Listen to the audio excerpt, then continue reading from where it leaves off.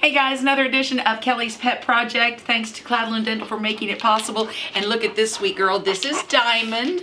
And Diamond is really enthralled with the microphone because it looks like a squirrel. What do we know about Diamond, Well, Bob? we know that she's about 6 years old. She's a Shar-Pei mix. We do know that she had a pretty tough life. Spent her whole life outside up until we got a hold of her. She was over-bred, of course, as we can tell, and she was very underweight. Now she's starting to put some weight back on. She's doing really well, but of course she lived her whole life outside, so she is heartworm positive.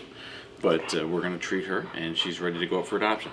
Spent a lot of time with her working on learning about, being inside the house and everything. Sure. So she's doing really good, but like I said, she just unfortunately had a really hard life. Just some trust building is all that's needed with this one, but she's just as sweet as she can be, and I hope you can see the little strawberry on her nose there. She's available for adoption at the Humane Educational Society, and she would love to meet you. Stop by and see them. They are open 7 days a week, and again, the treatment will be paid for by the Humane Society, so go by and check out Miss Diamond, a little post-Valentine's Diamond for you. Thanks again to Cloudland Dental for making it possible. They treat your family like their family at Cloudland Dental.